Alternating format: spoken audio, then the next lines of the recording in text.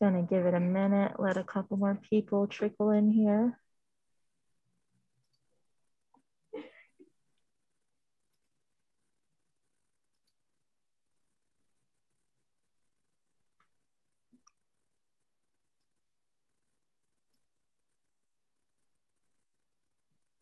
Great. Hello to everyone joining us. Thank you all for joining us this evening for the celebration of Violet Kupersmith's new novel, Build a House Around My Body, or Build Your House Around My Body, with Rachel Khong from the Ruby. I'm Erica from Green Apple Books. And just before we get into the reading, I'd like to let you all know about a few upcoming events. This Wednesday, the 14th, we are celebrating the release of the letters of Shirley Jackson alongside her son and editor of the collection, Lawrence Jackson Hyman, and scholar Bernice Murphy. And then on next Monday, the 19th, you can tune in to see Sam Keene discuss his new book, The Ice Pick Surgeon, with Mary Roach. And throughout our reading tonight, please feel free to leave comments in the chat box and questions in the Q&A box. You should see both at the bottom of your screen. And at the end of the hour, Rachel and Violet will be happy to answer them. Rachel Khong is a writer living in San Francisco. Her debut novel, Goodbye Vitamin, won the 2017 California Book Award for First Fiction and was a Los Angeles Times Book Prize finalist for First Fiction as well. From 2011 to 2016, she was the managing editor, then executive editor of Lucky Peach magazine. With Lucky Peach, she also edited a cookbook about eggs called All About Eggs. In 2018, she founded The Ruby, a work and event space for women and non-binary writers and artists in San Francisco's Mission District. And we are always happy to be in partnership with The Ruby here at Green Apple. Violet Kupersmith was born in central Pennsylvania in 1989 and later moved with her family to the Philadelphia suburbs. After her father is a white American and her mother is from Da Nang, Vietnam. After graduating from Mount Holyoke College in 2011, Violet spent a year teaching English in Tra Vinh, Vietnam, and on a Fulbright fellowship. Between 2013 and 2015, she lived in Da Lat and Saigon, Vietnam, and she was the 2015-16 David T.K. Wong Fellow at the University of East Anglia in Norwich, England. And congratulations on the novel, Violet. Enjoy the show, everyone. Thank you so much. Hi, everyone. I'm happy to be here. Yeah, congratulations on your book, which I was telling you before we began, I really loved. I loved the book, but I feel, I'll confess, a little ill-equipped to describe it. So I was wondering if, for folks who haven't read the book yet, if you could give us all a summary. How do you describe it? Okay, I would call it a multi-stranded narrative. It's set in Vietnam, but over like a 60-year span.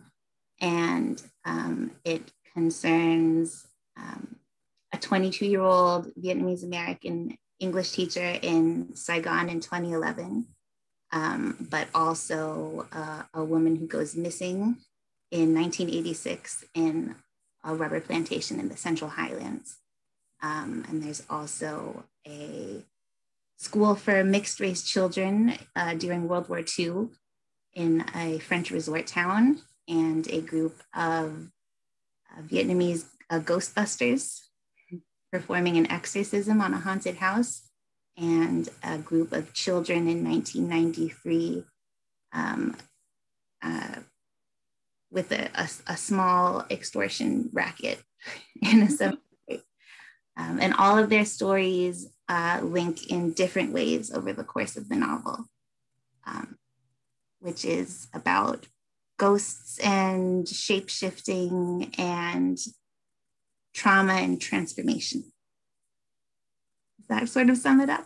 Yeah, that's amazing. And that's, it sounds like a lot, but it's woven together so well. And I was wondering, just sort of, I guess if we could start at the beginning, which came first for you? Was it like Vietnam as a subject, or was it ghosts, or were they intertwined? They were always intertwined. Vietnam and ghosts have always sort of come as a package for me, from growing up and hearing like my family's ghost stories, and my grandmother's in particular, her experiences with the paranormal, and just the sort of inescapability of ghosts and how they connect to like refugee histories and coming from Vietnam to America. So I went into the novel off the back of a collection of short stories about ghosts, but primarily set sort of in the U.S. in refugee communities. And so I wanted to just kind of remix a lot of that in the novel, but like without the kind of parameters of a short story and like specific ghost story tropes. Mm-hmm, mm-hmm. It was a lot of fun to write and just kind of see where it took me. Yeah, I love your story collection too. And I was wondering if, I mean, so many of those stories are also about Vietnamese people and ghosts. And I'm wondering if that was always natural to you to write about these subjects, just as an American writer living in America. I think it was when I started writing them, it was out of frustration, because I couldn't think of a good way of making the material my own. And when I was approaching it, I thought, oh, I'm another writer writing like ethnic fiction, which I don't know. And I brought with it my own sort of insecurities and baggage. Like why can't I tell this story? Why do I deserve to get to tell these stories? And ghosts were kind of my way into that. And my doorway. Mm-hmm, mm-hmm. I really loved just how the book combined the supernatural with just really mundane things, I think, about being in another country. And I was wondering what the process was like for you of making the supernatural feel so, I guess, natural and yeah, just very matter of fact. It's informed by the matter of factness with which like the people I was talking to when I lived in Vietnam would just talk about their ghost stories and their willingness to approach it with me.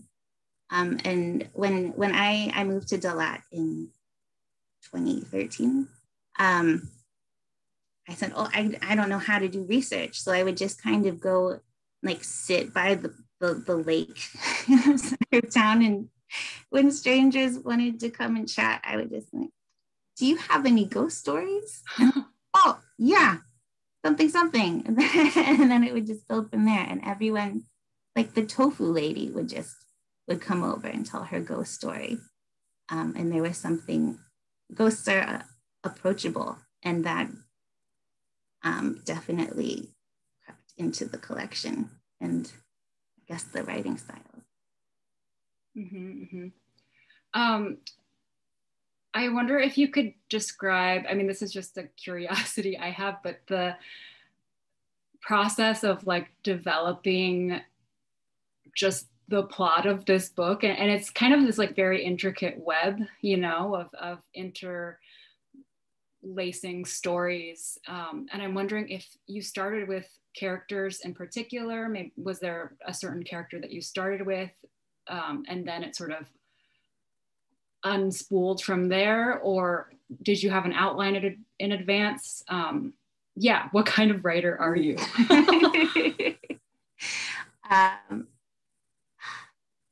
So I think I'm going to tell you a kind of weird story to explain my writing process. When I was like 5 or 6 years old, I had this game that I liked to play when I would go to the grocery store with my dad in like central Pennsylvania. We would go to the grocery store, and then I would just start to run around and try and get lost and like spin in circles and go crazy and then try and find my way back. And that's how I approached writing, which is terrible. I think I started in the cemetery in 1993. I remember that's the first. Oh, wow. Mm-hmm. And then I was like, I threw a lot of things at it to see what would stick. And then once I had made a big old mess of it, I realized that's not a novel. This is a lot of things. But I think if we dig Violet, we're going to find out how this is all connected. Mm-hmm. And I kind of like to think of it as a kind of like a crossword puzzle of a book. I think people who like crossword puzzles will like it. People who get annoyed. I do like crossword puzzles, so you might be That's onto it. something. Yeah. I did a lot of them while I was struggling with writer's block for this. So that also probably informed the structure of the book. Mm-hmm, mm-hmm. When did like Winnie come into the picture as I mean, I guess I would call her the main character, even though, yeah, there's so many. Well, she came in later, and I thought she was going to be like a third act appearance that just sort of blipped and then faded out. Because I didn't want to put a half Vietnamese character who had been an English teacher like I was, and have it sort of have my story interfere with hers or have it interpreted that way. But then it became apparent that she needed to be the one to guide American readers through this world. And I think she felt like a reluctant main character to me. Her storyline was the hardest to write. I felt like I was constantly like trying to coax her out just because who she is. Yeah, I think it was so interesting to read her story. It felt so central to me to the book that she is this mixed race character. Especially I think when a lot of, I don't know, at least for me, a lot of the novels that I've read about Vietnam are from this white gaze. I was wondering if you could talk a little bit about eventually relenting to like include this mixed race character. Like what did that open up something for you? Did it help unlock a piece of this book for you? Oh, absolutely. I think I was, my reluctance to have her in it was from a place of just my own stubbornness. And I thought I was doing it for noble reasons because I said, I want to show this Vietnam that I know that you don't see in books, that's set in like this grubby part of the Highlands. That's not about the war. That's not about soldiers. That the way into it was through Winnie.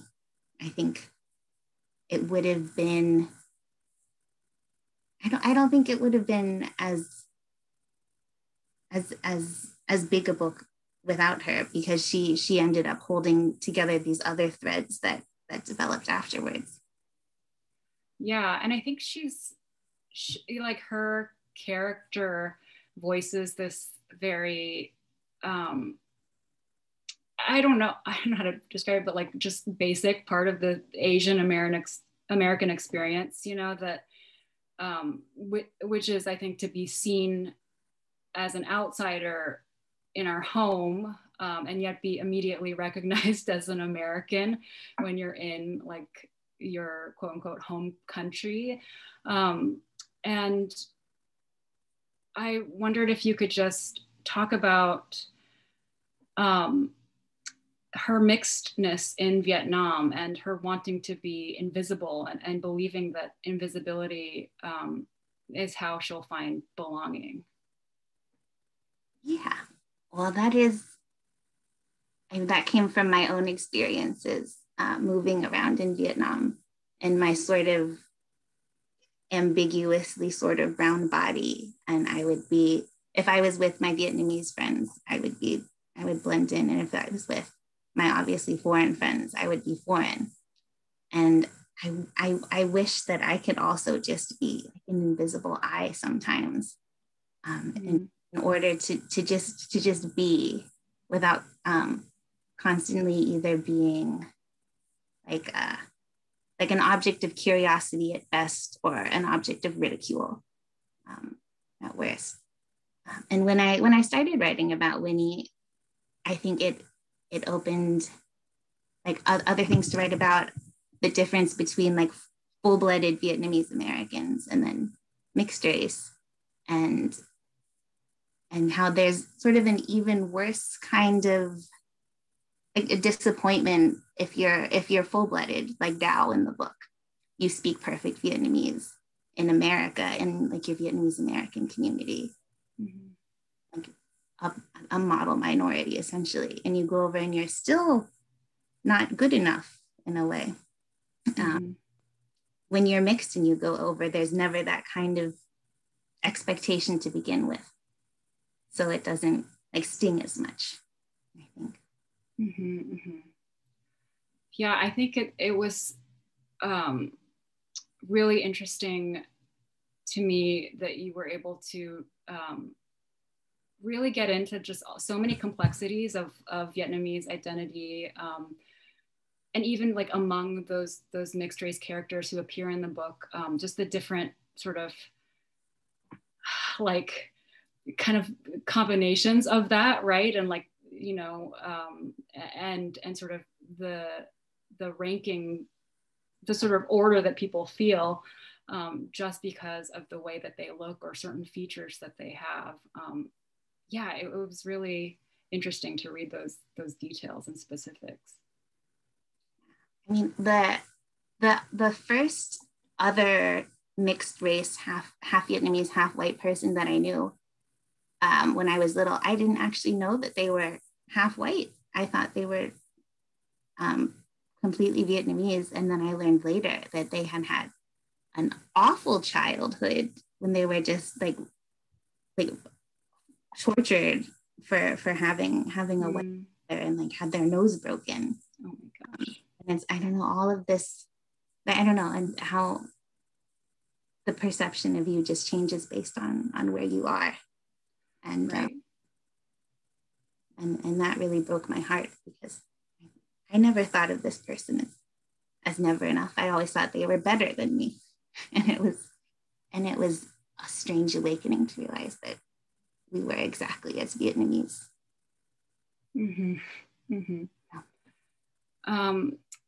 I was wondering if you could talk a little bit just about these characters being women. There's a part in the book where you talked about the Ghostbusters. They're trying to exercise this very stubborn spirit, and the fortune teller says that the spirit targets women, or it finds women easier to control. And I wondered if you could talk about that aspect. Is that something that's just believed in Vietnam, or is that something that you brought to this story? I just thought it was like so interesting that, you know, women are often expected to be homemakers, and this, here it happens very literally with ghosts. Yeah. Yeah, well, the ghosts really do make their homes in these women's bodies. I was working with a lot of what I hope was a lot of sort of figurative layering that I hope came across between sort of how women's bodies are just taken advantage of and treated as property everywhere. And so, yes, they are being possessed in multiple meanings of the word.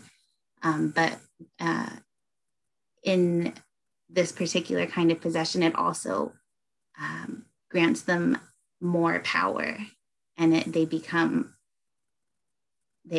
have this agency that they didn't have before. And when they are possessed, it's in order to find revenge, it's in order to transform and to heal eventually.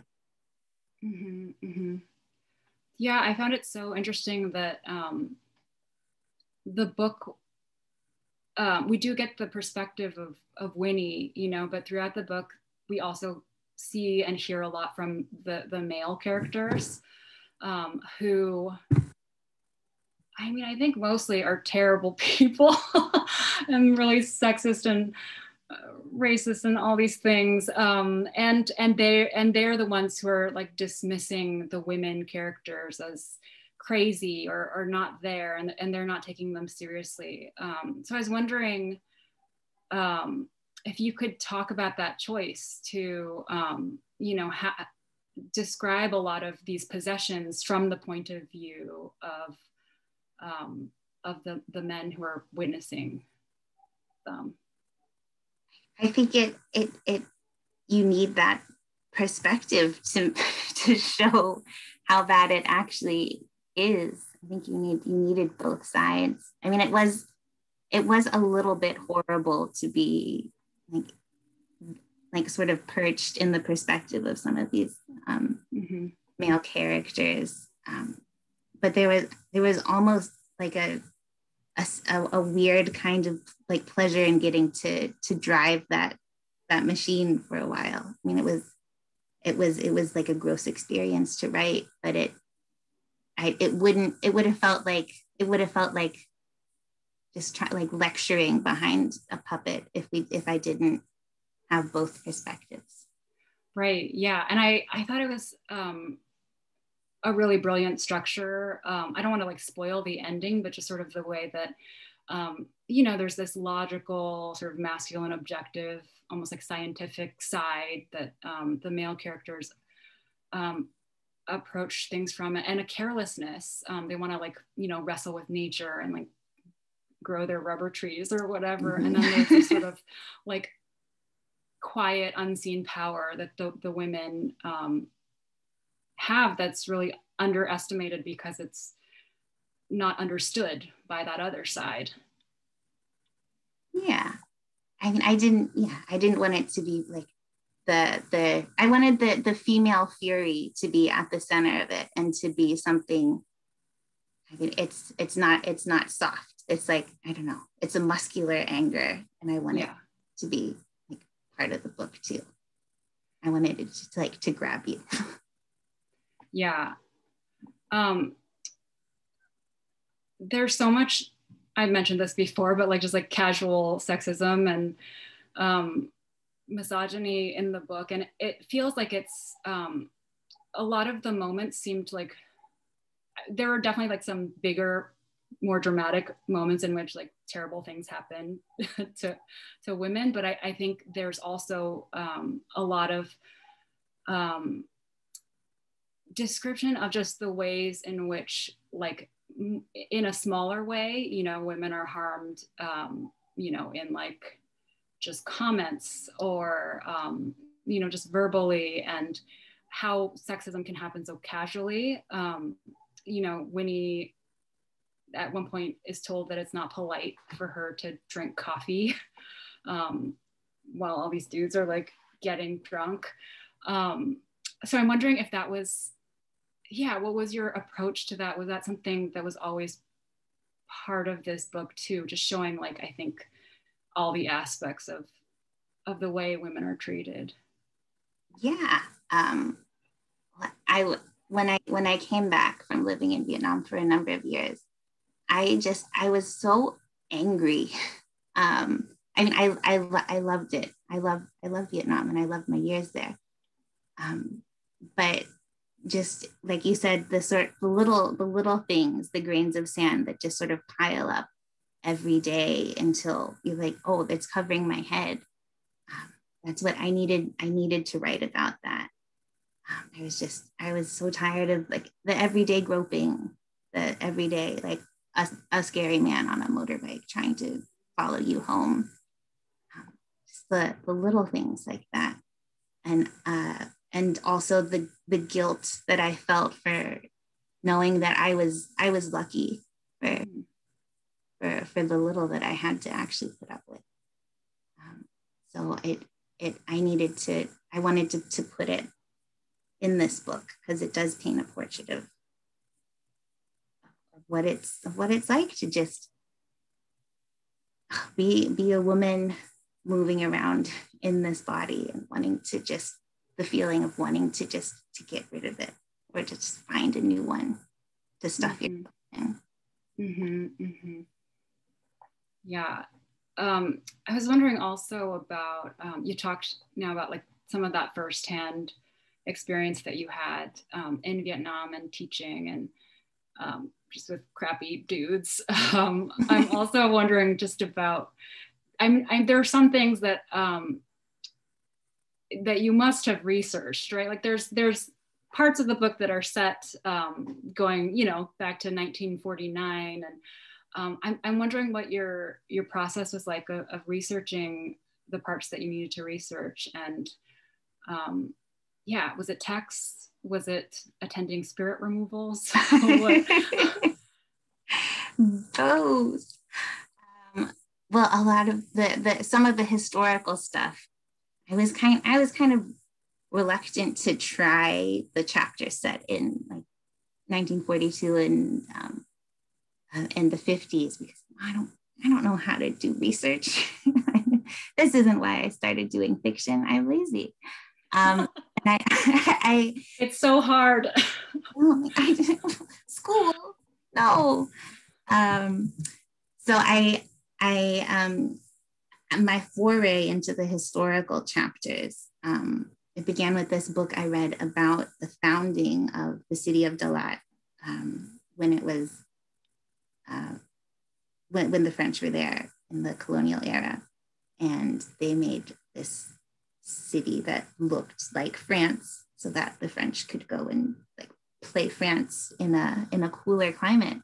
And there was this one like little blip of a chapter about a school for mixed race, the Métis children, Wow. sort of to Frenchify them so that they could eventually join the French army. And what is this? And that got the juices flowing. And I thought, oh, Violet, I think this is this bit, the timeline just got bigger. And then for the other sort of historical notes, I did go to the books. But the more fun research was just casual paranormal exploration in the islands, where I would tell my friends, I'm looking for ghosts. I'm looking for ghost stories. And then they'd be like, oh, they're having an exorcism next week. My cousin's house has a poltergeist. Something. Oh my God, I'm going to get in. Here comes, is there room for this American? And so I did see a kind of an exorcism that kind of inspired the chapter with the Saigon Ghostbusters, where there was a second assistant-y kind of figure. Wow. It was just like a very grouchy assistant with the shaman who was there, like smoking in a corner furiously and organizing his paperwork. And I thought, oh, I think you're going to be in my novel too. Wow. Writers are vultures, writers are thieves. And so I was kind of pickpocketing ghosts in small ways while I was living there. Did you hear any amazing ghost stories while you were there? Well, the amazing ones. What is the most amazing one? I don't know, they were kind of, they were creepy ones, but they were all like just a little bit short and weird. And also I think it was hindered by my not great Vietnamese. But I don't know, the lake where I would go and chat to people to get their ghost stories was very haunted. The tofu lady did tell me, she said, oh, at night when the mists come out, I forget what ghost it was. There's one ghost that comes and pulls you in. I don't know who she knew who drowned. Wow. The tofu lady. Yeah. Oh, I love the tofu lady. Yeah, I feel like Vietnam is just so much a character too. You know, people always talk about that, like, oh, the setting is also character. I mean, I think this really kind of really was that, you know, where Vietnam, I think it was so interesting the way that you covered so much ground, including like that, you know, colonial history, that like ugly colonialism that happened, and touched on the war too, you know. Was that,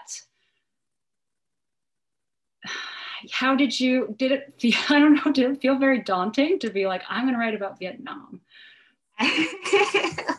I mean, well, when I look back at it now, there's the biggest body that is being possessed, that is being used and traumatized and scarred, is the land itself. And like Vietnam, she's like the vengeful spirit too. Mm-hmm. I did not have that thought cross my mind while I was like struggling with sentences, because I don't know, I wouldn't have been able to finish it. I would have gotten like choked up on my own feelings of self-importance. But yeah, there's a lot of like visceral stuff in this book, I would say, like a lot of blood and urine, and there's quite a bit of vomit, and there's also like a kind of weird encounter, not weird, I mean, it's pretty gross, this encounter with pigs, that I wondered if you could talk about like writing those things. Is it something that just comes naturally to you, or were you thinking about like the body and sort of all the ways that it, I don't know, is repulsive and loses control?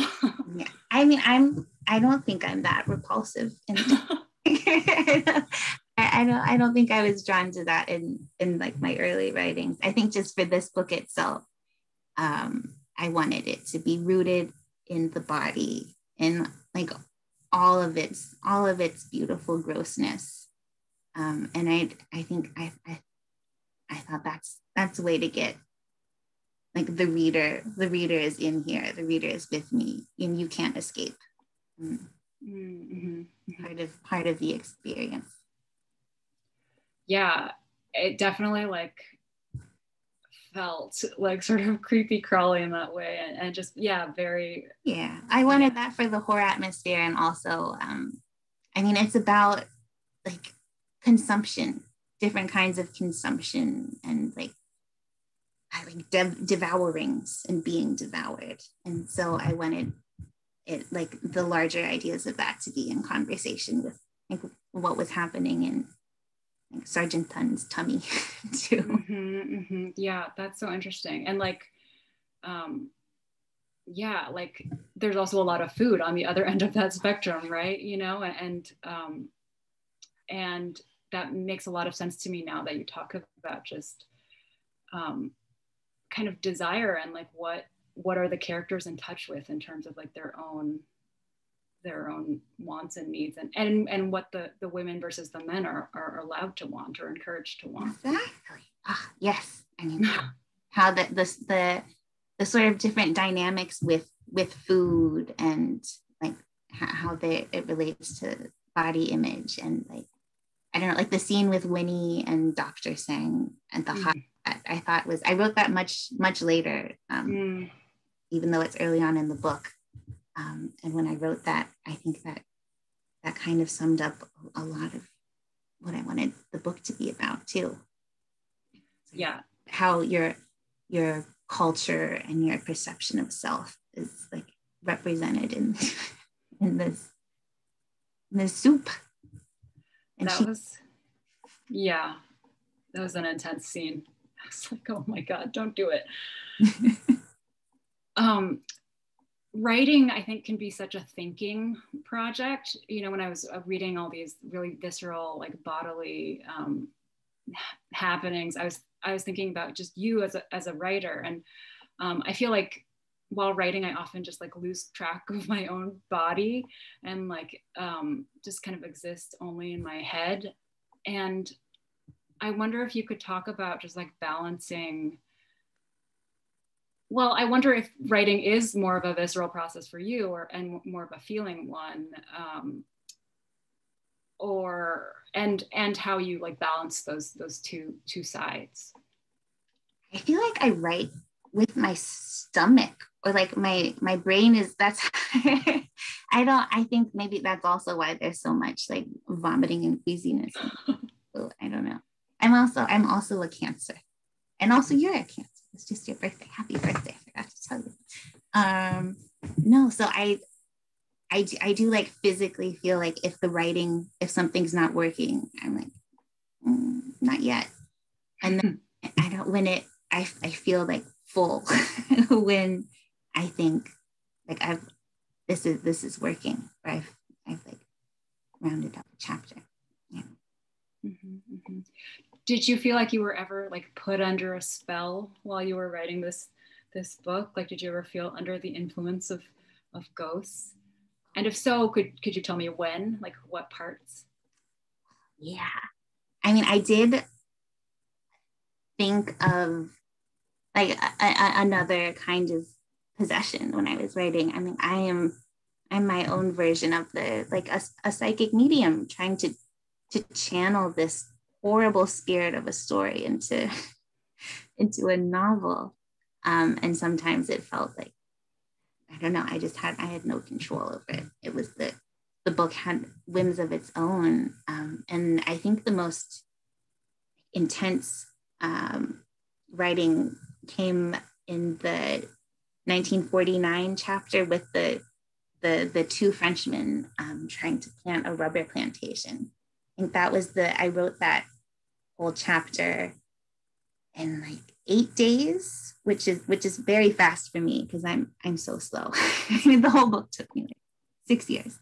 And so it was crazy that I hadn't planned for them at all. I didn't know what they were when I started writing it. And like by the end of the chapter, I don't know where it came from. And it alarms me that the chapter that came in the most intense way was the French colonialist. But it just was. Is there a like a practice that you have, or like a routine that you have with writing to sort of I don't know, like call to inspiration? I'm a night writer. Mm-hmm. I wish I could get out of that habit, but I haven't been able to. And I do my best work between like 9 p.m. and 1:30 on a good night. But then during the day I'm a vegetable. But I do like to, when I'm really stuck, I'm doing crosswords, like I said.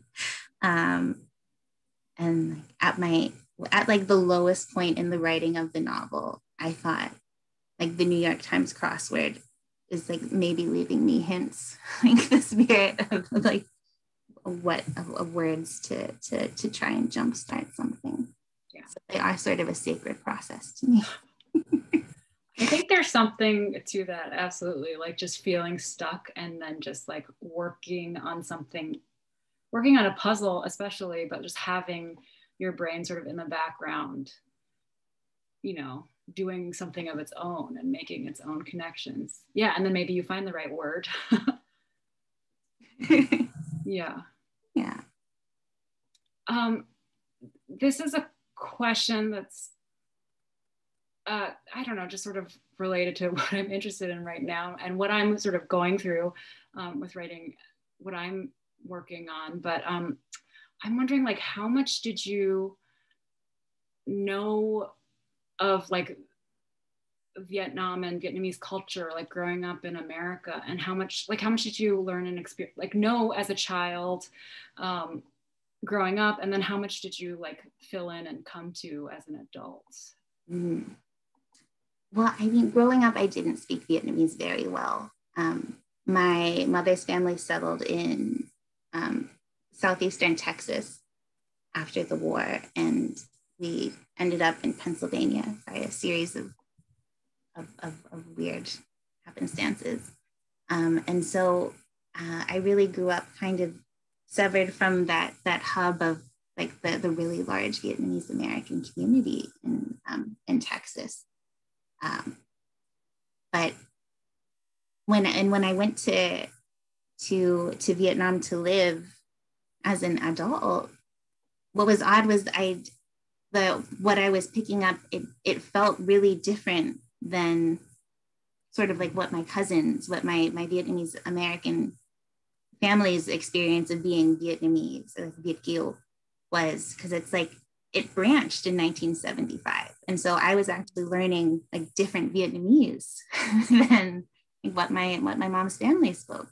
And so even though I felt myself becoming, like, I think I was being more Vietnamese, I was much more fluent, I didn't feel more Vietnamese American. Like I was still able to relate to like what was going on in like Little Saigon. So I don't know. And then like I came back still confused. And so I wrote a novel about it.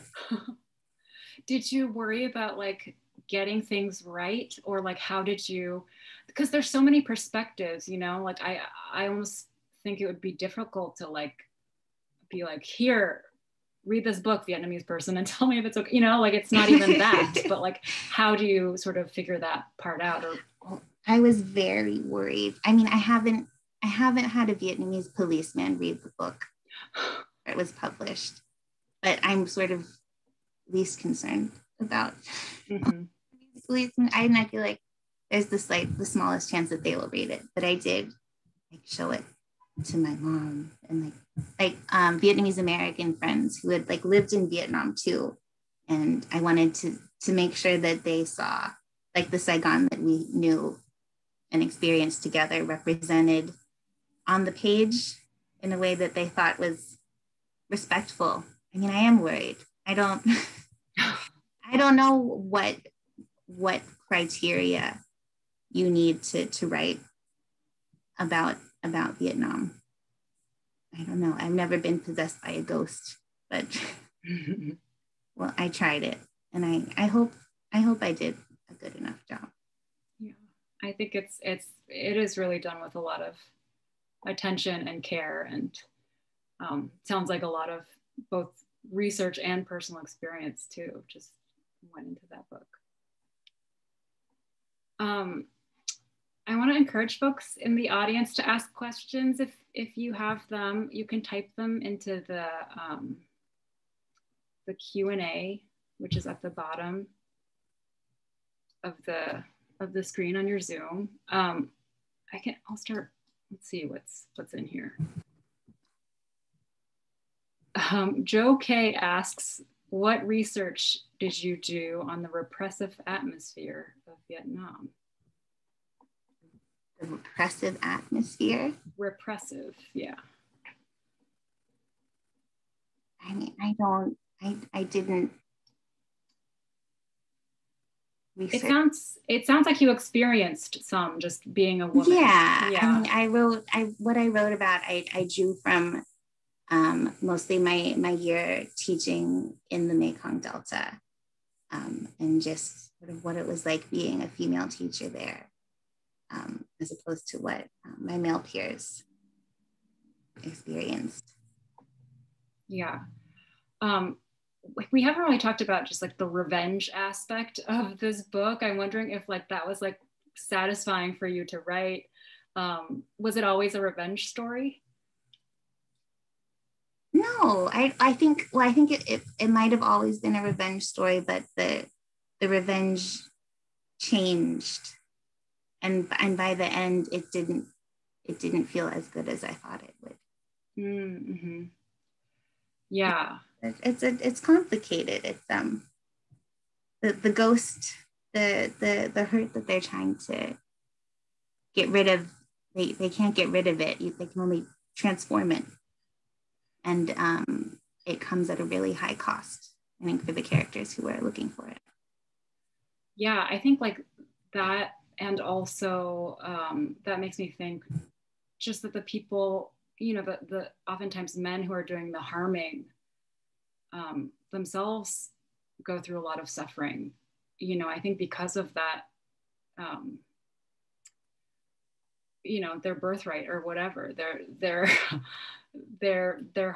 tendency to harm people has also harmed themselves. So I think it's like a real catch-22 of like abuse and like bad things happening to people.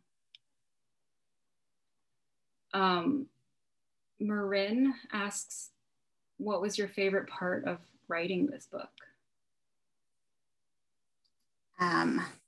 I loved writing the food sequences. There's actually like, I think 15 pages of like food writing that got left on the cutting room floor that I wrote when I was living in England, and I just missed Vietnamese food so much. and I was just hungry writing. Mm-hmm. Your stomach writing. I can't stop stomach writing. This is another question from Joe that is, did you ever think of putting the chapters in chronological order? I tried to do it in a lot of different ways that didn't work. But before it finally settled into sort of being centered around how far away from the disappearance it was, I tried to do it by season at first. It never really worked in logical order. I don't think anyone would want to jump right in with the Frenchman in 1949. I don't know. It was always growing in sort of spirals and looping back in on itself. And so I tried to find a form that fit it rather than try to make the story fit my form. Mm-hmm. Mm-hmm. What was like guiding you through the process of knowing whether it was right? I know this is an impossible question because I couldn't answer this, but I'm just curious if you do have an answer. Like, how did you know when something's right? Oh, well, trial and error, the impeccable judgment of my editor, and then the stomach. Feels right. That's really good advice and very hard to listen to at times. Can you talk about, I don't know if it's too soon to ask this, but like, what has the reception been so far? Like, is there anything that surprised you about reactions from people who have read the book or have heard you talk about it? I'm excited that anyone's reading it at all, which is like something I couldn't have imagined when I was like banging my head against the desk trying to figure out what this story was.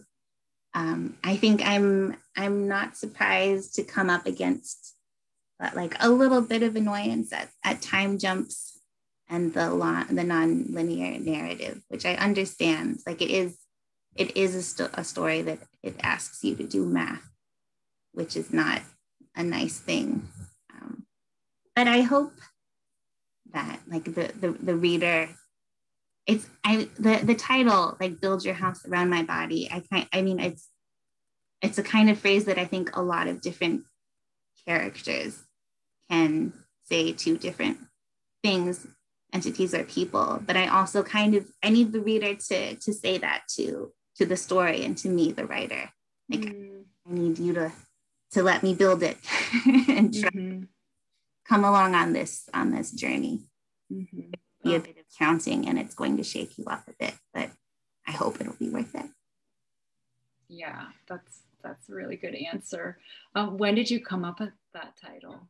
Did you have it from the beginning? Oh no, the very end. I was terrible at titles, and it really needed a title. It was like the 11th hour, and I was just like, I took like an antique typewriter, like very pretentious, and like this will loosen it up, and I just put words on it, and one of the words that came out was the phrase "build your house around my body," and I came from.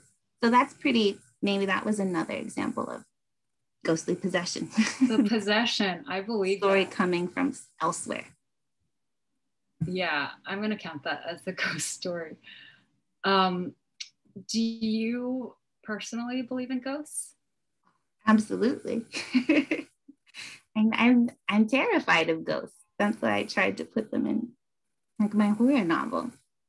And it's I wanted to I try to treat them with the respect that like my mom and my grandma both see ghosts, and like the women in my family have always seen ghosts, and I'm not going to question that.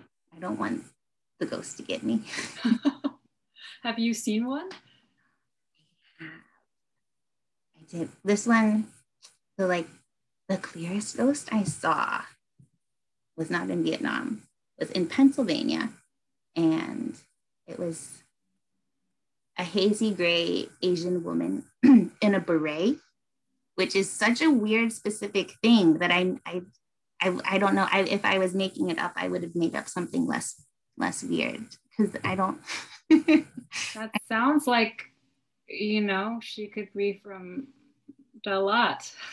I don't know. I don't know what she was doing in Pennsylvania. Yeah.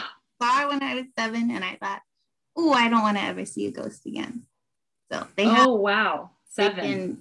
They've been with me for forever, and I can't get rid of them. Yeah. Wow. I think ghosts are probably a good thing for fiction writers. I mean, why not just invite more of them to hang around? The Ruby who's co-presenting this event tonight. So the Ruby is this physical space that has been around for a while. I mean, the physical building, it's this old brick building that survived the earthquake in San Francisco. And someone who was there at the Ruby late one night said that she saw a ghost there, and that it was a woman holding a serving tray with like a high-necked dress on. She was very specific, LM, who saw this ghost, and she said, yeah, the woman seemed very polite, was just sort of holding this tray, almost like in a hospitality kind of way, and I found, I think a little while later, I found this old photo of the family that had owned the winery that this building once was, and I said, are any of these people the ghosts that you saw? Also, still like kind of not believing anything, and she said, yes, I think it's this one. I think it's this little girl. She was very specific about believing that the ghost that resides there is this little girl, like all grown up. So that's our ghost story for. So do you now believe in ghosts after this? I mean, mysterious things have happened there. So I do slightly believe in, and I also definitely believe in like inspiration and enchantment when it comes to writing, that feeling of just being sort of just channeling something and not being all there as a thinking rational person, and I do really like that feeling. After I finished your book, I sort of looked around and thought, how can I just like invite more of these presences into my writing morning, and yeah, I'm still looking for ways to do that. Maybe it's I don't know, doing some chanting. I don't have no idea. Maybe time to see the fortune teller. Yeah, time to see the. I'm a little scared though too. I'm definitely scared like you are. We have a question from Kathy Block, who asks, or who says first, all of the characters are so vivid and filled with flavor. Did you create a backstory for each of them before you sat down to write the book, or did you piece their stories together while writing? It was, to go back to what you said about channeling the spirits while we're writing, it definitely felt like, in a way, like being a psychic medium, and you're trying to get a feel of who you're talking to and piecing things together.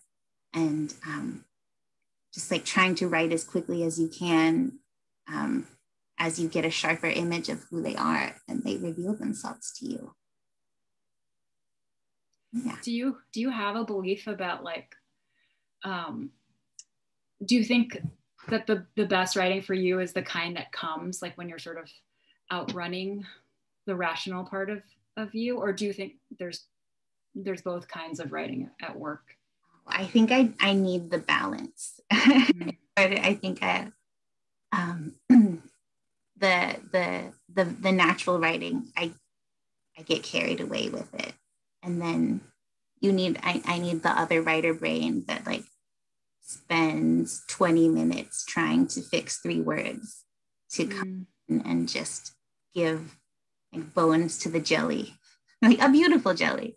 The writing that just like is flowing out of you too quickly. Right. Yeah. And now I'm just like imagining like Jello filled with bones. I guess I am a gross writing creature. Do you feel like I think kind of related to this question? Do you feel that it's the characters for you, just like some sense of characters and who they are that propels you forward, or do you ever start with like just an image or like a sentence?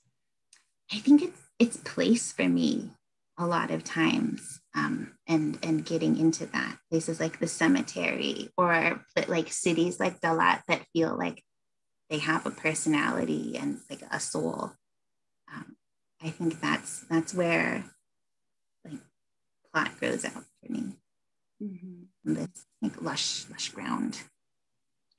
Can you actually do writing like while you're in a place, or is it something that happens after you're gone from it?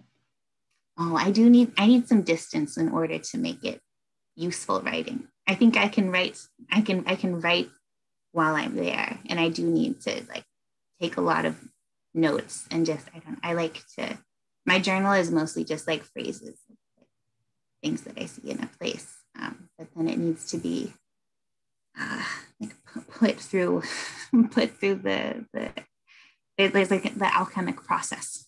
Mm-hmm. Mm-hmm. To turn it into something that's actually fiction. Mm-hmm.